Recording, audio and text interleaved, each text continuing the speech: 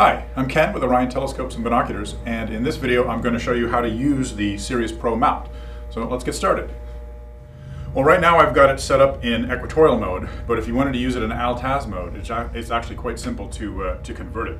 You just adjust the altitude knob here until it goes all the way up to 90 degrees. And then once it's at 90 degrees, you take this little screw here on the front and you lock down the altitude axis so it stays put in the altaz position. And there you are, now it's in altaz mode. The next step after you've got the telescope set up basically in this configuration is to polar align it. Now we have an optional polar finder which can make the alignment even more accurate. But if you're just going to be doing some visual work, you probably don't need to be that accurate. But definitely if you're going to do long exposure photography, I'd say get the optional polar alignment scope so you can be dead on accurate. So to accurately polar align, you've got to aim this axis directly to the North Pole, which is just off of Polaris. And you do that with the two motions on the mount. The altitude, which is this jack screw here, spring-loaded. So you push it in and you adjust either down or up. And on the side of the mount is a scale from 0 to 90 degrees declination. So you look at your latitude on Earth. So here in the San Francisco, San Jose Bay Area, we're at about 37 degrees. So I would, just to get a rough alignment, bring this down to 37 degrees, right about there. And then the left and right adjustment, the azimuth, is done with the little push-push screws on the side that are surrounding that little pin. When you attach the head to the tripod, you saw that pin that was sticking up on the north side. That's the pin that these two screws push against. So you loosen one and you tighten the other, and it might be hard to see from there, but you can fine-tune the left and right positioning of the polar mount.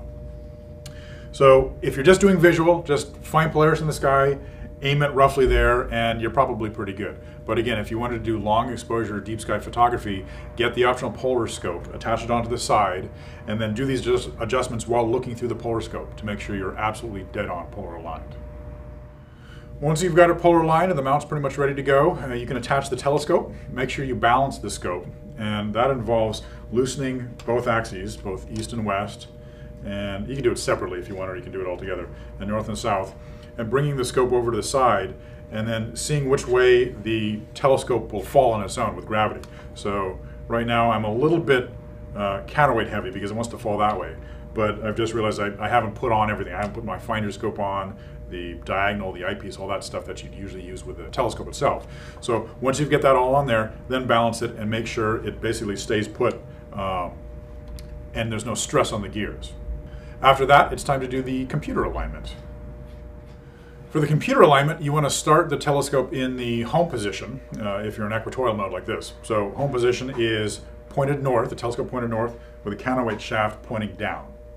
You turn on the mount and you wait for the hand controller to go through the initialization phase. Just give it a couple of seconds here. The first thing it asks is if you are in equatorial mode or in altaz mode. So right now I'm in equatorial mode, obviously, so I will hit EQ. And it goes through some initial warnings. Don't look at the sun if you don't have a proper solar filter.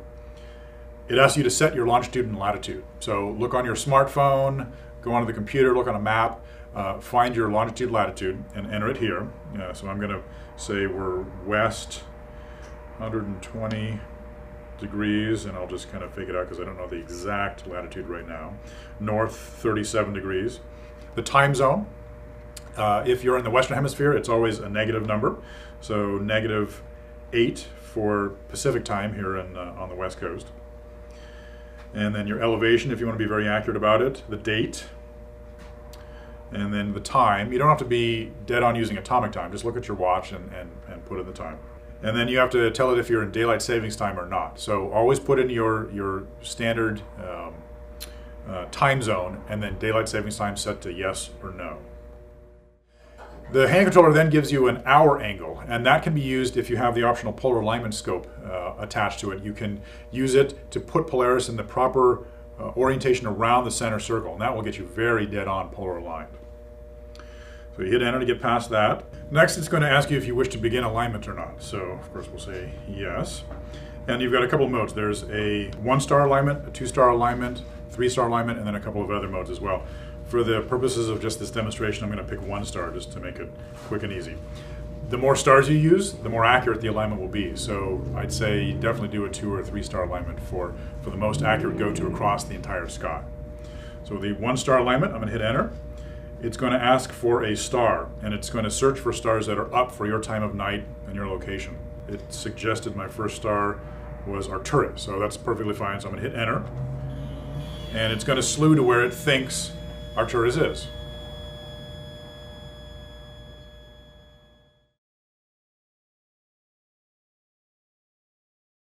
All right, once it gets close, it goes into a centering speed, and it's still actually moving. There we go. Okay, so now it's where it thinks it is. Now it's not going to be dead on because you've done a rough home alignment and a polar alignment. So now it asks you to use the arrow keys on the hand controller to center the star into the eyepiece. So I'm just going to move it up, down, left, and right, and pretend I'm actually doing an alignment. So right now, let's just say I've got it centered in the eyepiece. You hit enter, and then it'll say alignment successful. So now it knows where things are, and you can use the hand controller to go to whatever object you want. I mentioned the polariscope as an optional accessory for this mount, but there's one other item I wanted to mention. This is the optional extension tube for the pier. With a small refractor like this, it's probably not necessary because your eyepiece is going to be about right here. So when you're sitting in a chair, that's perfectly fine. But let's say you had a longer refractor and the eyepiece can get pretty low down on the bottom there, or maybe a bigger Cassegrain with the eyepiece is down on the bottom end. It might be nice to raise up the mount a bit. So this is a 6.3-inch extension tube. It fits directly below the head on top of this pier and just raises everything up a little bit.